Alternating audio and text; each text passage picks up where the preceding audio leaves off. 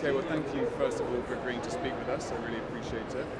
So I've just got one very simple question for you this afternoon, which is, based on the first 2 days of the ERF conference, what are the 3 main lessons that you think people should take away with them?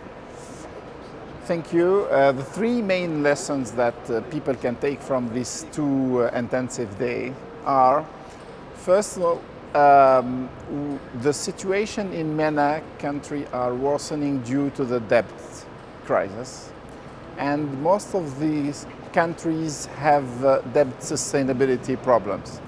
So we need to innovate in order to find a new solution for our debt problem.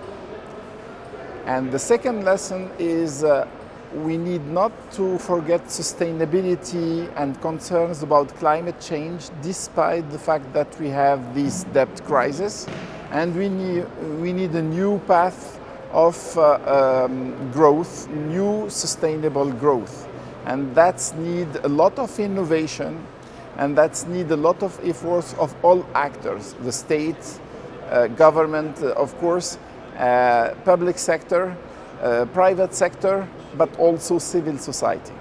The third one is we need to manage this digital transition within this crisis.